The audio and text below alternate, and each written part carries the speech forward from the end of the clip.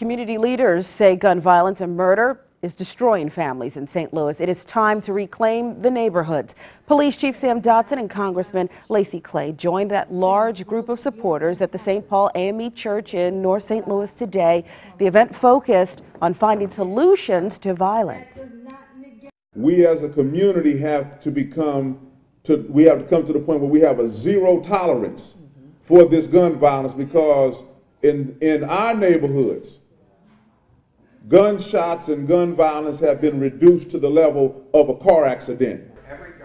James Clark there says many areas of St. Louis need more positive alternatives. He says the group, Better Family Life, has set a goal now, trying to get a Boy Scout troop in every North St. Louis church.